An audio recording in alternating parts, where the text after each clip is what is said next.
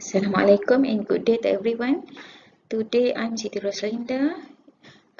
We'll share with you the topic 3.3 hypothesis testing for the difference between two population means. In this topic, we divide it by two. The first one is independent samples and the second one is dependent samples. As for now, we will go to the first part, that is independent samples. For this part, parameter is known as mu1 minus mu2. As usual, there are three types of tests: two tail test, right tail test, and left tail test. And mu0 here is known as hypothesis mean difference, which can take any real value. There are 5 formula of test statistic for mu1 minus mu2, as you can see on this slide. The procedure to choose the right formula is the same as given in chapter 2 under the same parameter, that is mu1 minus mu2. So now we go to example 3.3. Okay, I know the solution is already given to you. Okay, however, I want to show you the idea behind the solution. Okay, so now we look at the claim given, the claim that we need to test.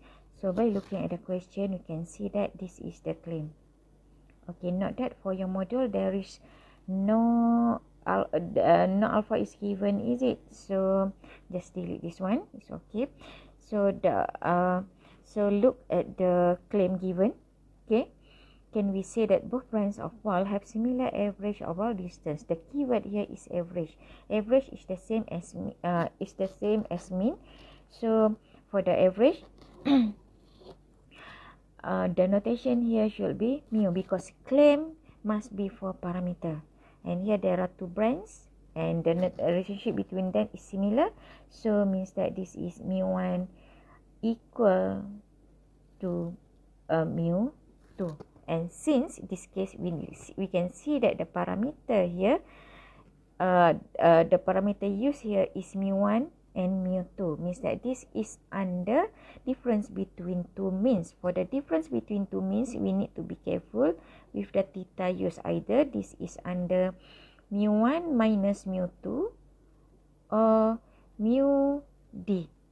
Okay, mu d is dependent sample. Mu1 minus mu2, that is under independent sample. We can identify the theta here by looking at the information given. Okay, look at the data set for brand 1 and brand 2. We can see that there is no relationship between these two data sets. So, means that the data are independent to each other. So, we need to use mu1 minus mu2. So, means that this is under independent samples.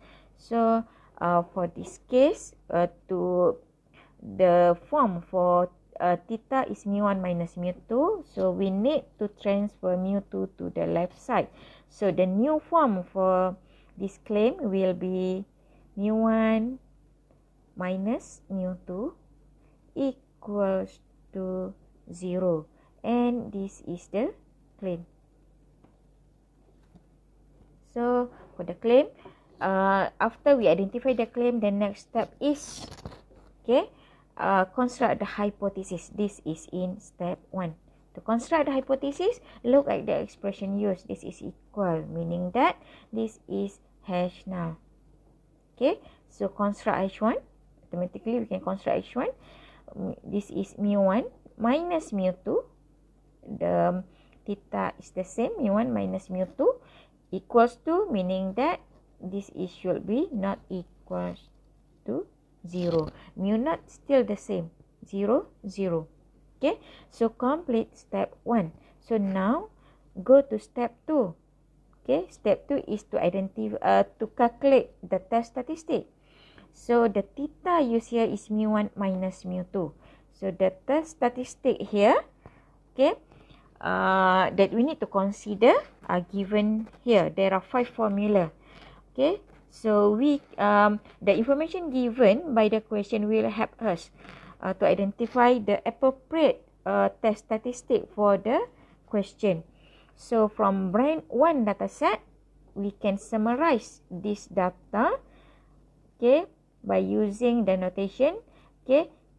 Since this is sample data set, we can look at the question. 10 balls selected randomly means that this is sample.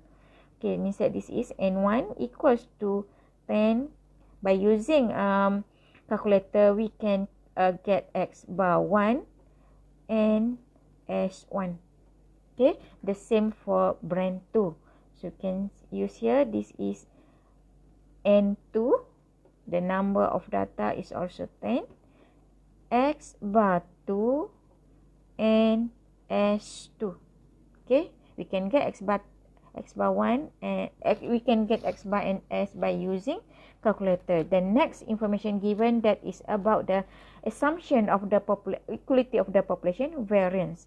Okay, it's clear this is different, meaning that this is sigma 1 squared not equals to sigma 2 squared.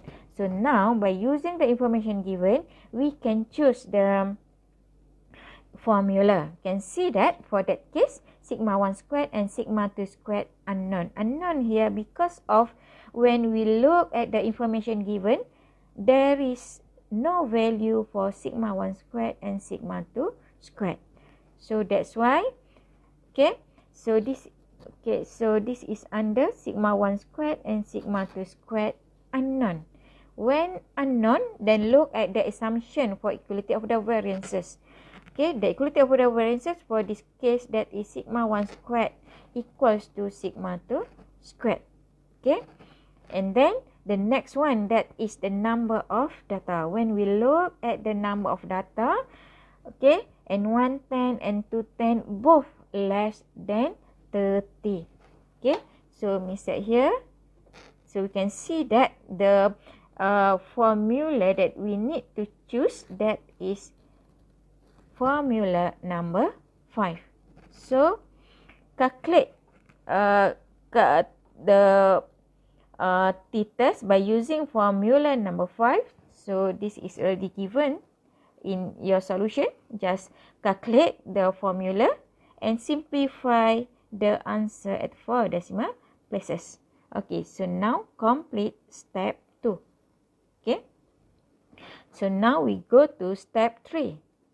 Step 3 is we want to establish the test criterion.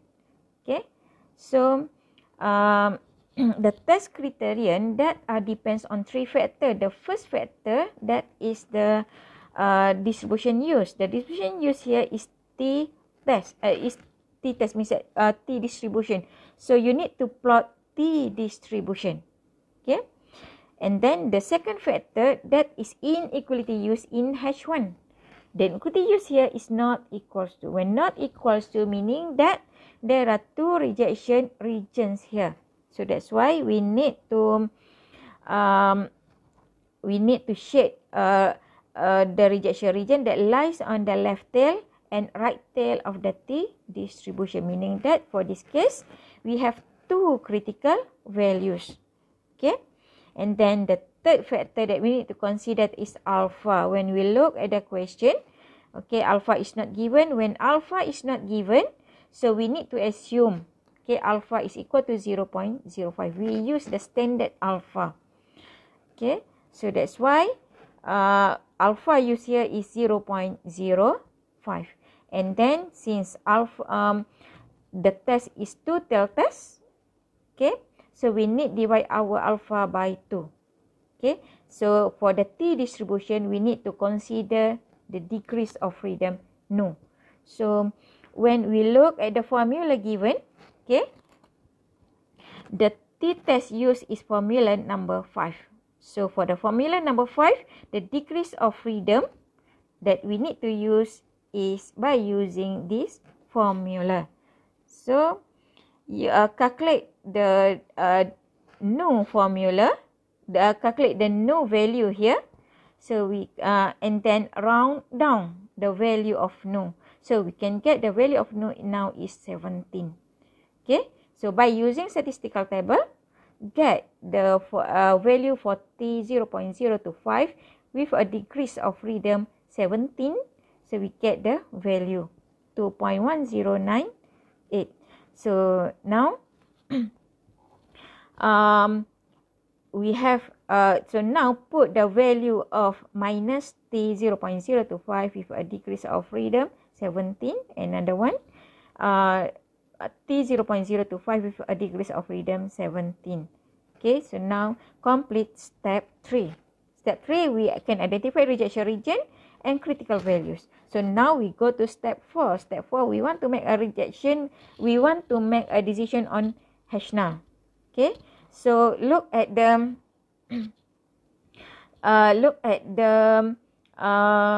to make a decision. Okay, we need to compare t test and the t critical value. Okay, the value of t test here 2.5, 2.5061. Okay, identify the value of t test here either the value is under a rejection region or acceptance region. So we can see that 2.5 here is lies on this area, and then you need to write this in a proper form. So t test here is greater than this t critical value. So write this, and then since this is lies on the rejection region, so that's why we reject hash null. And the last step, okay, step 5, that is a conclusion for the claim. So reject hash null, reject hash null. Okay, meaning that in this case reject hash null, this is the same as we reject the claim. So that's why at alpha 0.05 there is sufficient evidence, that's because of reject hash null, so sufficient evidence. And here we reject hash null, at the same time we reject the claim. Okay, so that's why sufficient evidence to reject the claim. Okay,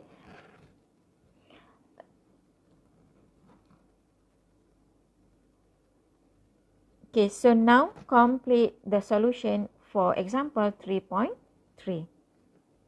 So now we look at example 3.4. I know the complete solution is already given to you. However, for this one, I want to show you or to share with you the working behind the solution. So we start with the claim. Claim here, that is about mean. So mean denoted by mu. Mean of alloy 1, mu 1 exceeds. Okay. Means that the expression u is greater than mean of alloy 2, that is mu 2, more than, that is greater than the value given 0.5, and this is the claim. Okay, by looking at the claim we can see that there are two maths expression here or two inequality given here, so we need to choose the right one. Okay, the right one, that must be the closest to the mu naught. Okay, in this case mu naught is 0.5 because mu naught is a value. So means that this is the right max expression or inequality for this claim. So for this one we need to replace with minus.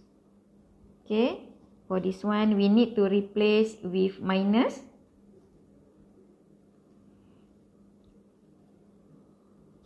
Okay, and then this is the claim for this question. mu1 minus mu2 greater than 0.5. Okay, after that construct the hypothesis. Okay, step 1, construct the hypothesis. So you can see that when we want to construct the hypothesis, okay, look at the inequality used here, the max expression used here, that is greater than. So since this is greater than, no equals to here, so that's why this is hash 1. Okay, automatically we can construct hash null.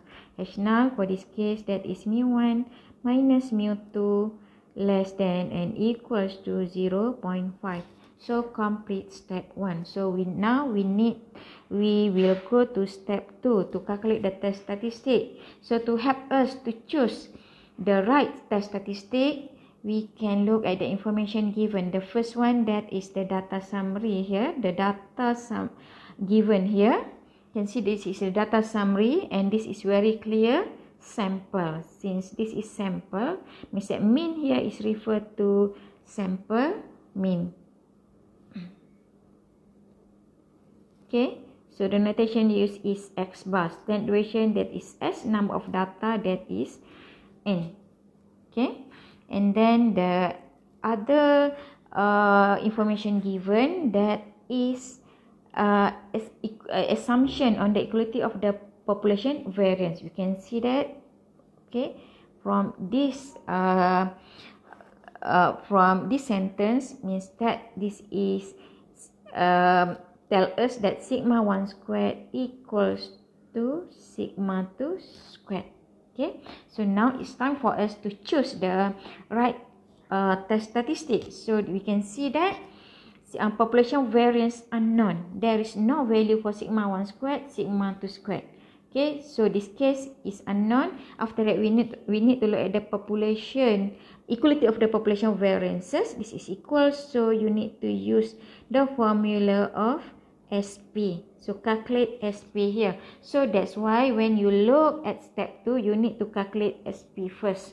Okay, simplify your value of SP at 4 decimal places. Okay, the next step is look at the sample size. Okay, both sample size are large, so that's why you need to use z-test. Okay, and then apply the formula for z-test. Okay, and then simplify your answer at 4 decimal places. Step 3, step 4, step 5 as usual.